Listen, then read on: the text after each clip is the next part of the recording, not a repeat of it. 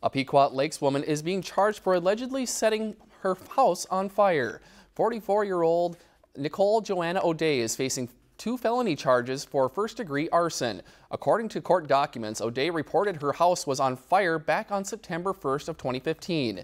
Fire Marshal Mark Germain was called out to the residents to look at the fire because it had looked suspicious.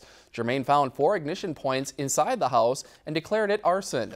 O'Day went through the home with an insurance adjuster later that same day and was told there was not enough damage for the home to be considered a total loss.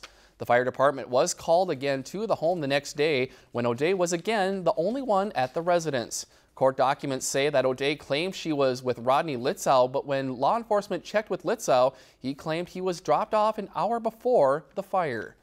O'Day will make her first court appearance on October 31st. If you've enjoyed this segment of Lakeland News, please consider making a tax-deductible contribution to Lakeland Public Television.